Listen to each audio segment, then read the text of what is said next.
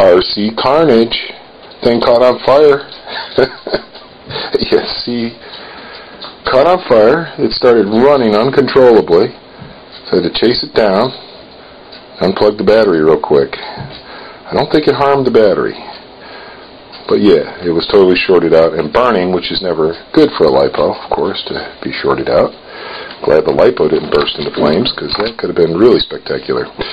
But it was a cheap ESC from eBay, and, you know, it was never that great anyway, so anything that I would replace it with will be better. I'm just glad it didn't catch the entire vehicle on fire. RC Carnage. So these cooling fins have a heat-conductive rubber sheath that allows them to grip onto the external heatsink to make them waterproof, right? And for some reason, you can see these melted to the point where liquid aluminum is pooling out.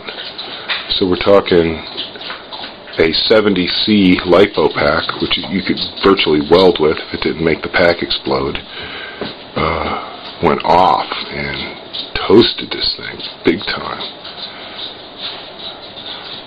So I don't know if it was just ready to fail, or if the high C pack was just too much for this ESC. You gotta wonder.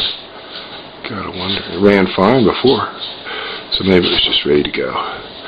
But yeah, things that happen to an RC addict, huh? Carnage.